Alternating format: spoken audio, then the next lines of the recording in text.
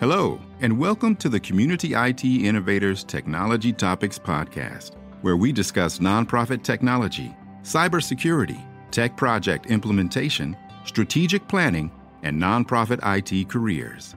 Find us at communityit.com.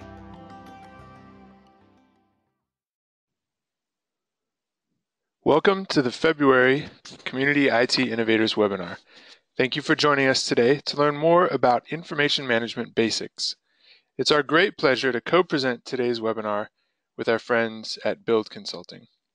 My name is Johan Hammerstrom, and I'm the President and CEO of Community IT and the moderator for this series.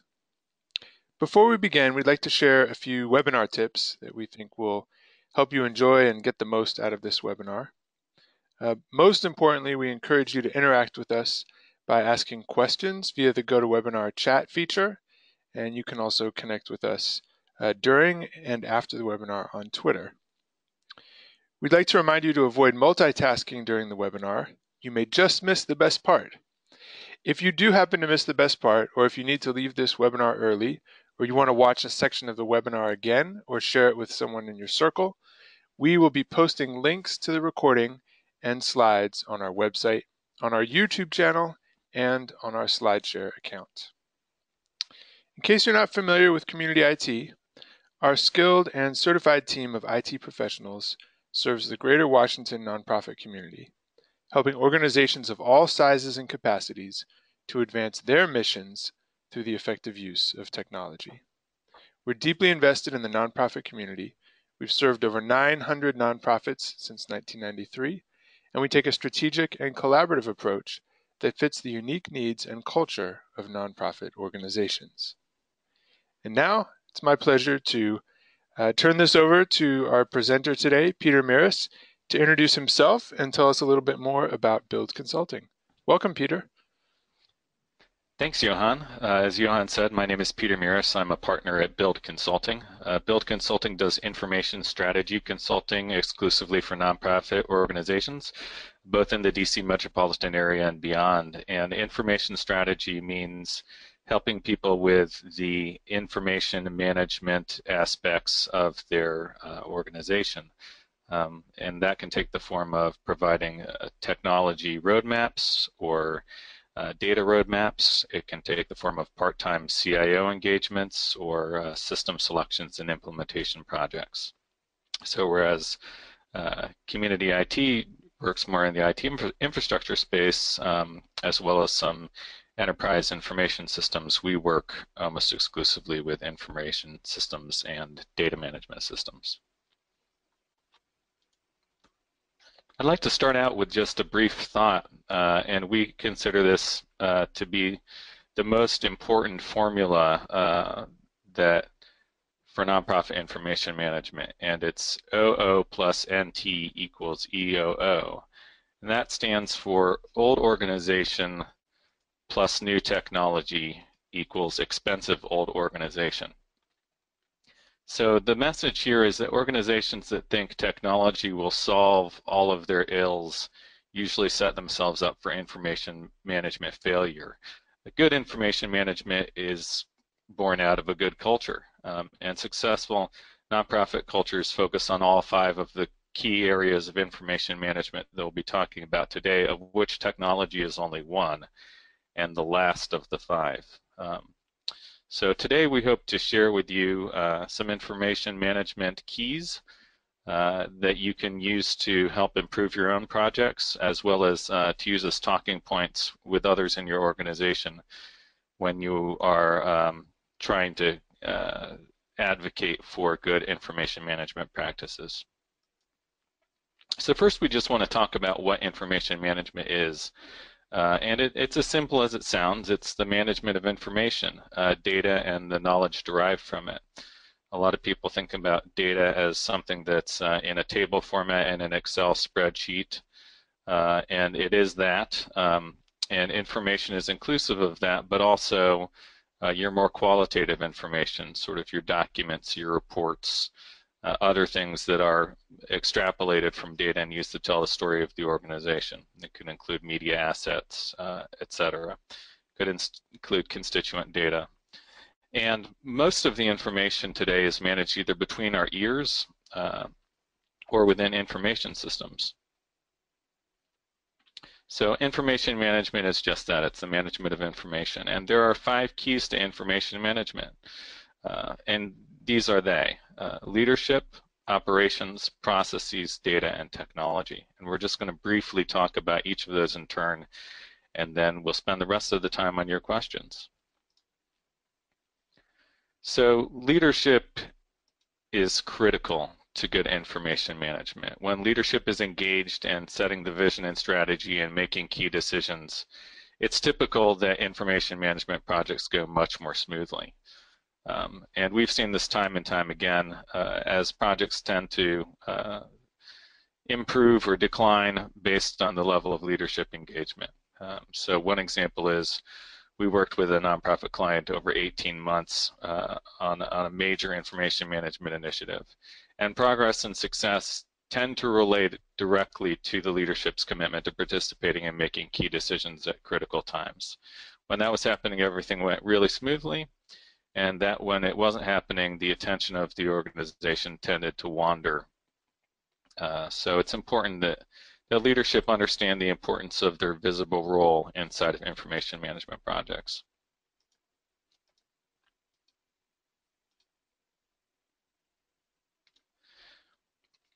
Operations is the next key, and we are talking here mostly about people, project management, and communications. So you have to have the right people on the bus. Be sure to have good project planning and management, and particularly time management. One of the things that we tend to see as being common in nonprofits is that it's assumed, practically speaking, that everybody's time is infinite. So that can cause a lot of time crunch and attention deficit disorder during information management projects as the information project is competing with other interests for people's time, and it's impossible to get everything done.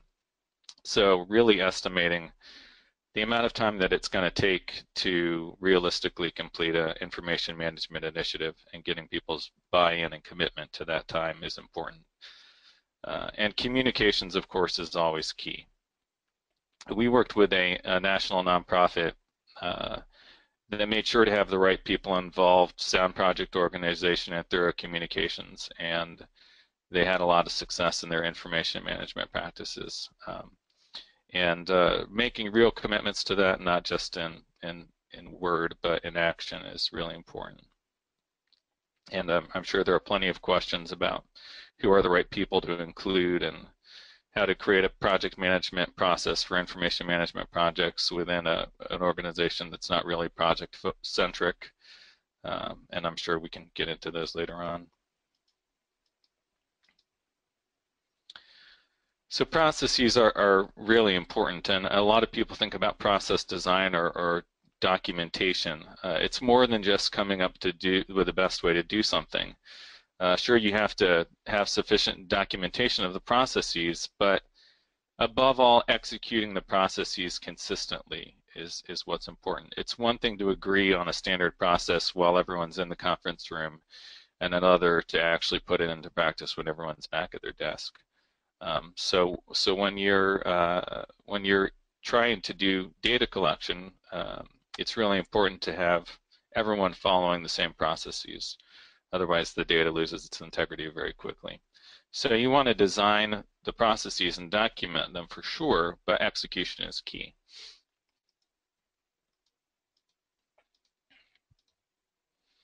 And then data must be consistently collected. It has to be well organized and maintained over time, and above all, it has to be used. So organizations have to do all 4 of those things well with data in order to have an effective information management environment. So we've had a number of occasions at different clients where there would be 1 or more problems in each area, but I'm just going to focus on using the data for the moment. You know, organizations will have information that they don't even know that they have, or the entire organization at least isn't aware. So there'll be information available for the asking. Maybe it's in a system, hopefully it is, but people aren't always using it to make decisions. I remember reading a survey of nonprofits in the United Kingdom a couple years back that said over 80% of nonprofit organizations collected some data about the impact of their programs, and only 6% actually use that data to inform their decision-making processes. So that's kind of a stark analysis. It's definitely something that's getting better over time as organizations get better at data collection. But a lot of emphasis is sometimes placed on data collection and not on enough on using it effectively, and that's where the payoff is for the collection. So understanding how to use data once you have it is important. And then finally we get to technology, the shiny toys. Technology really needs to be aligned to the 4 prior keys. If the technology doesn't serve the vision of the organization as expressed by leadership, if it's not consistent with the operational practices of the organization and well supported, if it doesn't reflect the processes that the organization needs to conduct in order to be successful in its mission, and if it doesn't serve to properly collect, maintain, organize, and use data, then it's pointless. So new technology will, for the most part, not make up what is lacking in other areas of information management. And ultimately, technology is great, and it can be fun to implement, at least for technology folks, perhaps not for other people so much. And it can do amazing things, but you really have to get all of your ducks in a row.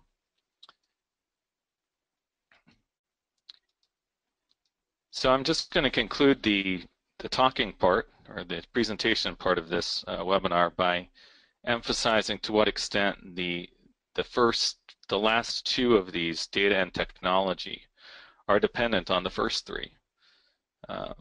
And again, we talked about the importance of leadership and operations and processes, and how the consistent application of processes, well-founded operational practices and great leadership are critical to having effective data and using it and leveraging technology to do that. So if you don't have the first 3 right, your odds of getting the latter 2 right are really difficult proposition. So there's an episode that we could do for each one of these areas. Today's goal was just to give a brief overview in as short a period of time as possible, to just start those seeds of ideas building in the minds of our audience today, and really just to take the time to answer your questions. It's one thing to talk about doing these things and present them on paper, but quite another to figure out how to apply them within your own organization's culture. So that's where I'm going to leave it for now, and happy to dive into any one of these areas with any questions that you guys might have. All right, thank you very much, Peter. It's a great introduction to information management, and I think it's a good opportunity to kind of explore some of these areas in more detail, particularly as they impact any of you in the audience today and issues that you're dealing with, at your organization. So we have a question here. If you could talk a little bit more about management of photos and videos, that's a key type of information that I think is, still challenging, for people to manage effectively, particularly the metadata that goes along with photos and videos.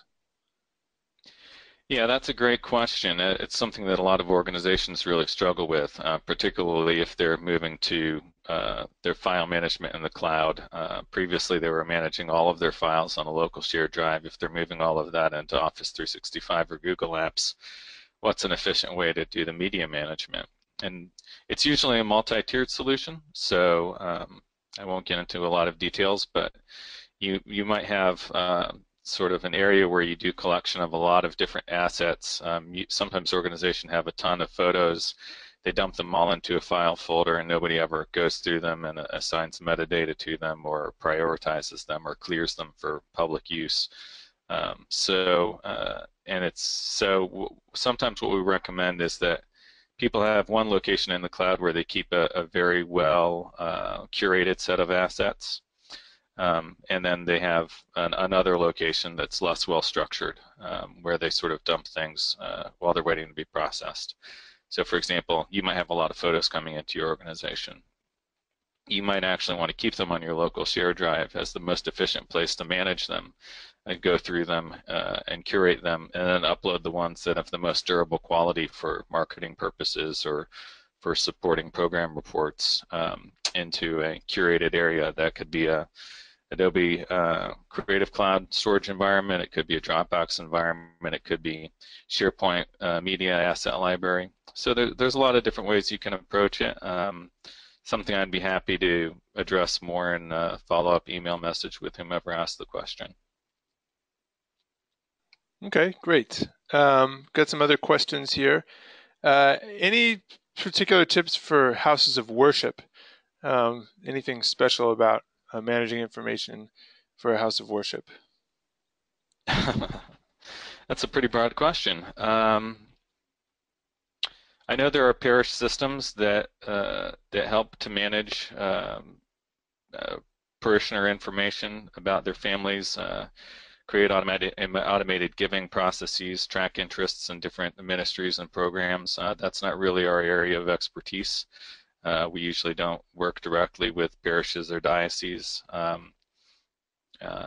So I would say that one of the key challenges for the parishes that I have worked with in the past is just being able to come up with the resources to support a good information system from a cost standpoint. Fortunately, the available tools, I know, just broadly speaking, have become much better. But outside of connecting the person to what my parish uses specifically, which seems to work pretty well, I don't have any additional insights to offer in that area. Okay. Any sort of broad recommendations about data visualization as a way of performing data analysis? Sure. So data visualization tools are great for a couple of different reasons. One is that it really helps organizations to see their data quality. For some reason, if you show somebody an Excel spreadsheet and point to missing data within a column, it doesn't have the same impact as showing them the percentage of missing data that there is on a graph or a pie chart.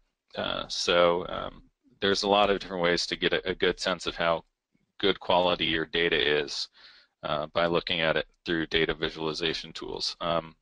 We usually recommend either Tableau or Power BI. Some of our clients are using other tools that have data visualization aspects to them, whether it's dashboarding or reporting capabilities that are built in, various case management solutions, CRMs. Other clients are using GIS type tools or SPSS to do some aspects of data analysis and visualization. And others are even using verbatim text analysis tools to do analysis of qualitative information and do visualizations from that, even down to analyzing emotional trends within or emotional needs within their audience. So there's a lot that can be done. There's a lot of tools available. I've mentioned a few of them. There are a lot more out there. We've written about that a little bit on the blog in thisisbuild.com. People can check that out, go to the blog and search for data visualization if they want to get some more information about that. Or they can send us a message with specific questions and we'll be happy to answer those. Could you repeat, Peter, the name of the data visualization tools? Sure. Tableau. I'll chat these out as you Tableau. Okay. Tableau and Power BI, which is available as a part of Office 365 as well. Okay. There are a lot of other tools out there, but those tend to be the ones that are most frequently used by nonprofits, in part because of the accommodating pricing that's available. And Tableau Public, in particular, if you don't mind having the data that you're analyzing available in a public form, or if it's already or if it's already a matter of public record, you can use Tableau Public for free and do your analysis and present your visualizations there. Mm-hmm. Great. Let's see. All right, this is a great question. It's a little bit long, so just bear with me, Peter, as I Sure. work through it, because it's a great concept or a challenge, that I think often people face when trying to improve their information management. So in a perfect world, it would be ideal to approach these steps in the order that you have them listed in, a kind of linear process that starts with leadership and ends with technology. But sometimes, maybe even more than sometimes, technology choices sometimes need to be made earlier than maybe optimal, given the process you've got laid out. Or sometimes you're coming into a situation where the data choice has already been made, the technology solution has already been implemented ahead of coming up with the processes. So what are your recommendations for, kind of changing or aligning sort of multiple processes in the context of technology for, combining existing processes into new technology, et cetera, et cetera? That's a great question, and it's one that we deal with a lot of all the time because we're coming into clients that have existing ecosystems, right? It's rare that we start with a client that on the day that they were born. So they've already got data practices and technology and processes in place, and maybe they're looking to replace some of those. Maybe they're not looking to replace any of them. So you work it in as you can. Let's just say, I'll give you an example. We went to a client that I was using the Razor's Edge as their CRM and Eliminate Online Marketing for their marketing sort of advocacy platform.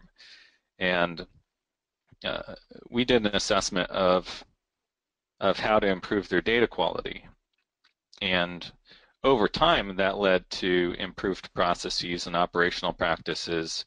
But what we really need to do was get the buy-in of leadership by demonstrating how the data that they had or the data that they didn't have but could get would either help or, in the absence of good data, hurt their organization. And once we were able to sort of create a couple of small projects and get buy-in around those and take those up to leadership and say, these are the impacts, then that starts to open minds a little bit. And so that opens the door for you to slowly start to improve processes and operational practices and get leadership to come around. So in this particular client, we started out just by doing a lot of data cleaning and scrubbing.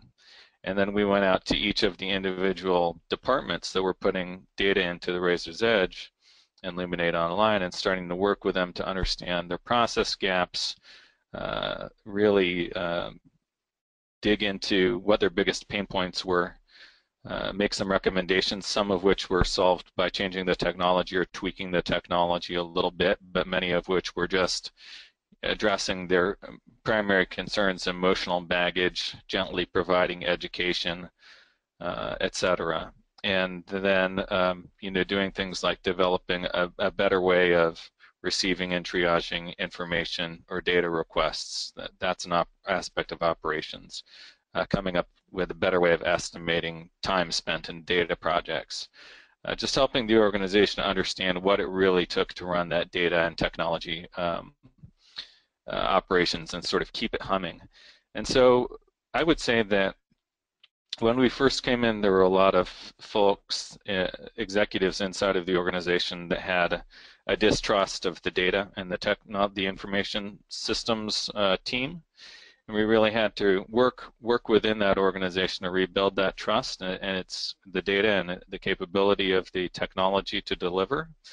And by the time we were 18 months in, leadership had really started connecting data to organizational performance and organizational outcomes that were mission-oriented, to the point where they even started making data quality a part of performance evaluations for management and their department heads. So it's something that's built over time. Sometimes you need to harness the use of an outside voice to bring some perspective inside the organization. So it's not just the same people beating the same old drum over and over again. But that's just one example.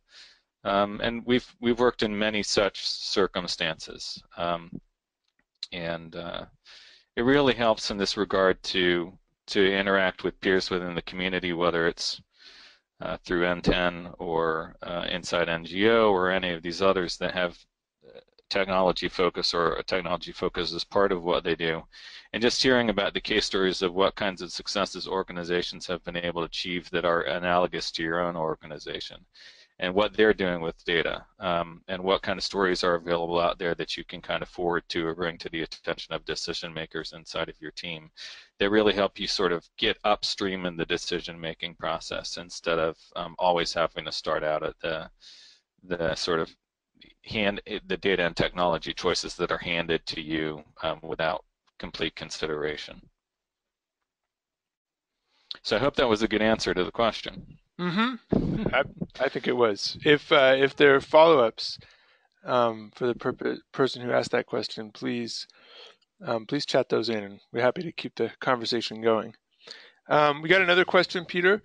Have you found good ways? Oh, this is a great one. Great questions today, by the way. I really appreciate all these really good, challenging situations that people are dealing with around data management.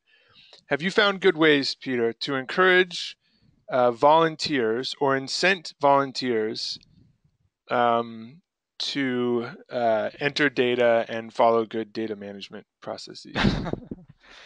Yeah, there are a bunch of different ways you can do that. I mean, we're dealing with an organization right now that has 10,000 volunteers distributed nationally.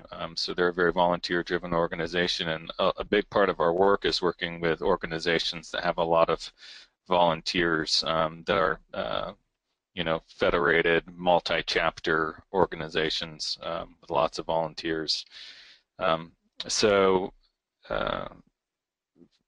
there's a couple of different ways you can approach that. One is to just acknowledge that there's going to be no such thing as a perfect outcome.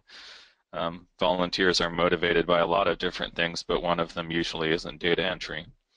But the second thing is, try to make it as fun for people as possible. And by fun, I mean a couple of different things. One is trying to give them as low friction of a data entry process as humanly possible. Really good interfaces available for mobile devices that streamline data capture. The ability to do it in the moment when you're actively thinking about it is really important.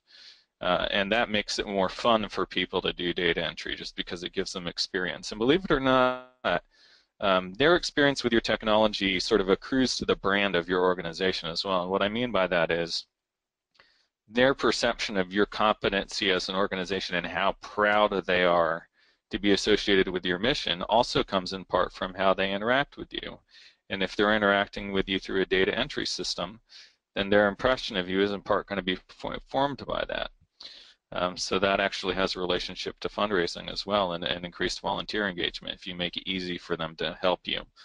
And another thing is if you have an online community or have the opportunity to develop one, you can sort of games or allow awards, recognitions, and badges based on how much data has been entered or the quality of the data, and sort of make it fun, make it possible for people in the volunteer community to be recognized for their achievements or for their contributions from a data standpoint. Especially if it's activity data, things that they've done. If you give them an opportunity to receive an award or a recognition for it, even if it's a badge on their e-profile. So those are two good ways, really practical, and one a little bit more sort of fun and creative.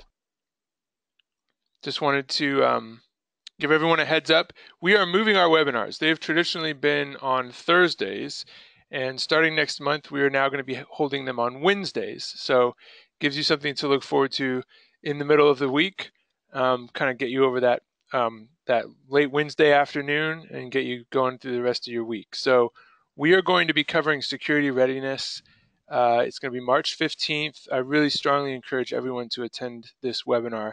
We have seen an unprecedented number of security breaches in the first 5-6 weeks of 2017. It's really and we were prepared. Security was our top priority already going into the year, and we were kind of shocked by the number of incidents we've experienced just in the first 5 to 6 weeks of the year. So we've made it an even bigger priority for us and our clients to really get ready on security issues, cybersecurity issues.